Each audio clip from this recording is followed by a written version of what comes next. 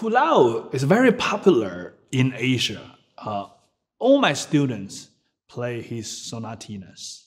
I mean, this piece, this sonatina has a few very famous segments. Of course, the one I just played, that's the first movement.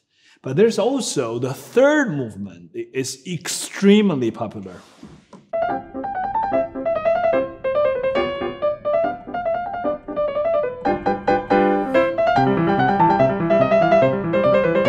It's very driving music. It's fantastic. But obviously, it's not easy for a kid to play evenly. So very often I hear the kid play like.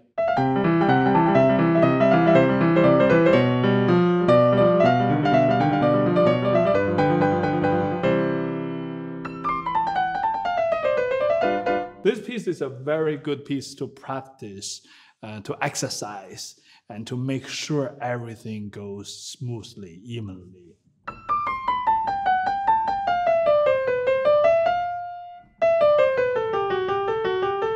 It's actually not ragtime.